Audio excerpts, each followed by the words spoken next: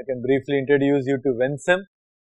Vensim is a software we can use to simulate system dynamic models.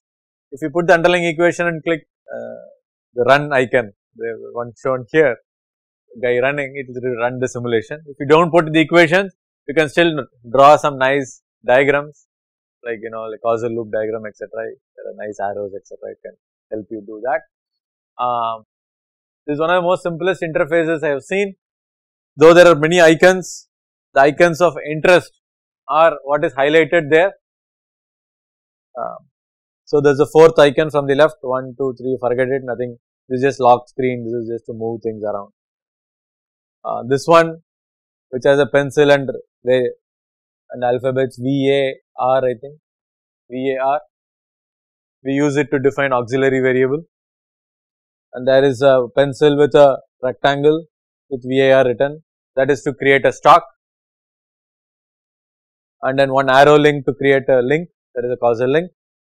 And a double headed arrow with a valve symbol that you just saw, whatever we have been using. The same thing is used to define a rate link. That's exactly what we need, we don't need anything else. All other things are for just visualizing, deleting and things like that. This is like the Pac-Man thing to delete, not needed. So this is the entire thing you will ever be using for building models.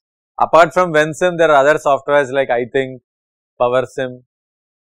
Software name is iThink, I am not thinking. iThink, PowerSim, AnyLogic, etc.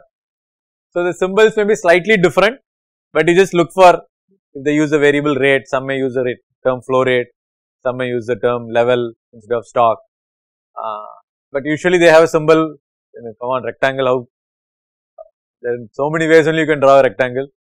So they will have that, or double headed arrow will roughly be the same with a valve symbol. Maybe they get more graphic with the symbol of the valve, but pretty much this one. And once we simulate, we will be using the icons on the left side to visualize the output. You just click the variable, click that graph symbol, you will get a graph immediately. And if you, so these first two are for the graphs, the next two are for actually seeing the values that are simulated.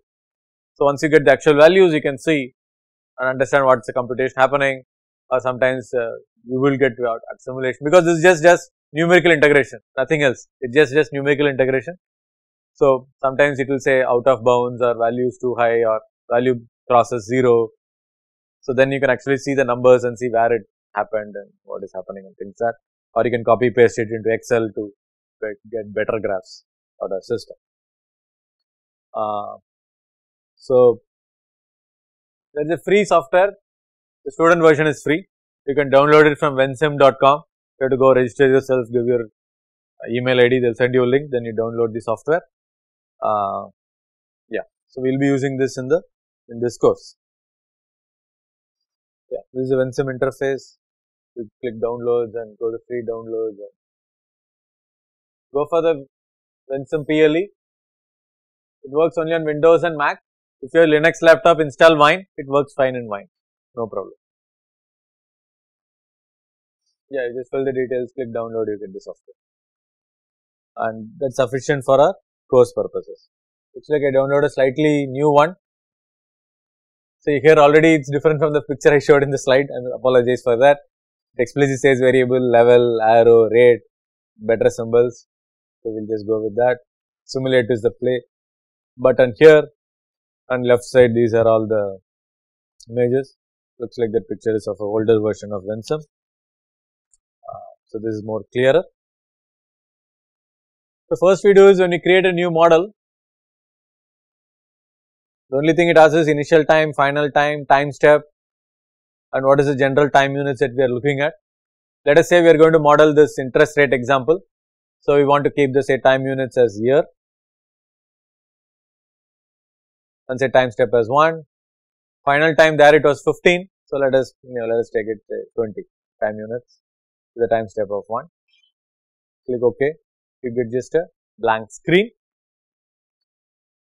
So we had one rate, one flow, say same thing, one rate, one stock and auxiliary variable. So first always put the stock, it's easier, I'll tell you why. And then you put a rate. So all I did was, I didn't draw anything, I just clicked it somewhere and just wrote the name. It gave the rectangle, there is no right click, left click, just one click.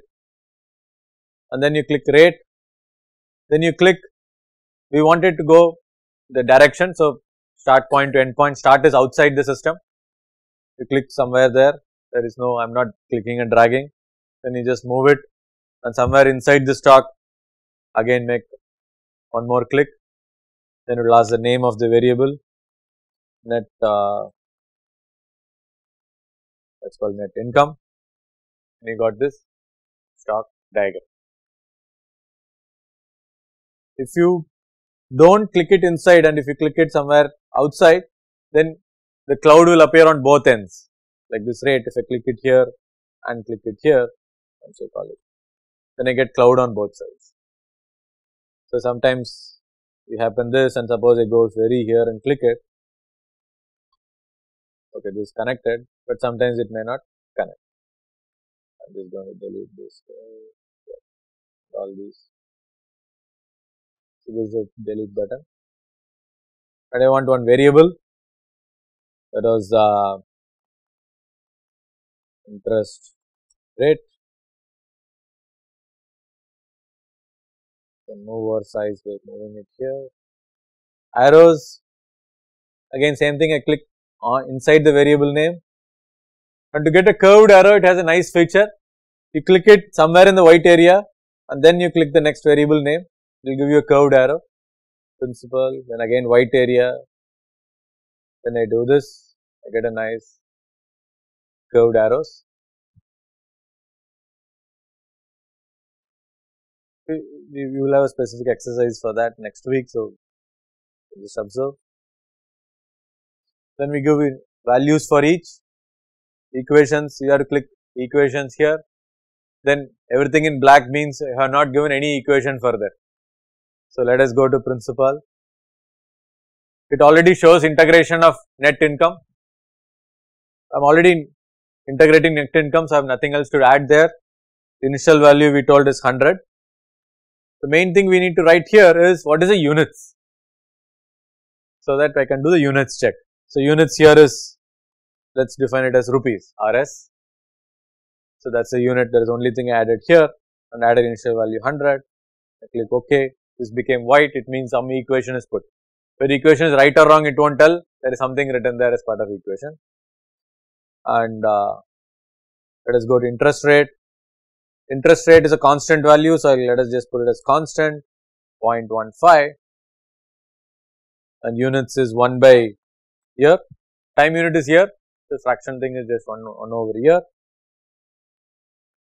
And I go to net income, and in an equations I have to multiply interest rate into principal. So on the big box here, you see all the variables which is flowing into this variable, which is connected to this variable. So you need to form, in this case interest rate and principal, both the values are coming to the net income. So I need to form an equation considering both. Suppose I skip one, I just put interest rate, it will say following input is not used, but was expected. So then you know you have a causal link, then you can again go back and then multiply it, add it, and units of this will be rupees per year. Okay. So that is it. Then if you go to model, say units check, okay, so save it, all units are okay, good. Then you go to model, check model, model is okay, else it will show there is a type mismatch, units mismatch, or some variable is connected, you forgot the equation, or some variable is defined but it is not connected to anything else, whatever errors it will just show. So once we do that, we just click the simulate button.